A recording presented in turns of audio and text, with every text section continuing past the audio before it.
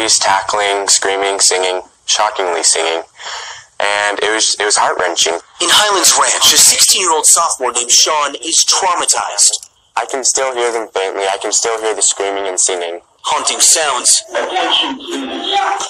Lockdown. Students at the STEM school listen to Hiding in the Dark. I was sitting in the corner texting mom and dad saying that if something happens, I love them.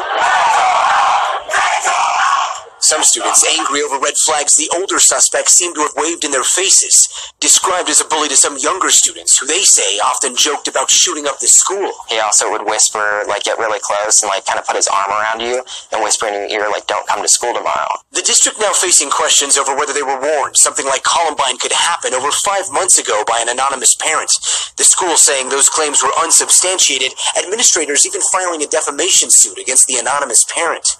Meanwhile, multiple law enforcement sources tell our NBC affiliate KUSA that investigators are also trying to determine whether a bullet from a private security officer's gun may have hit and wounded one of the injured students, a question authorities say will not likely be answered until ballistics testing is complete.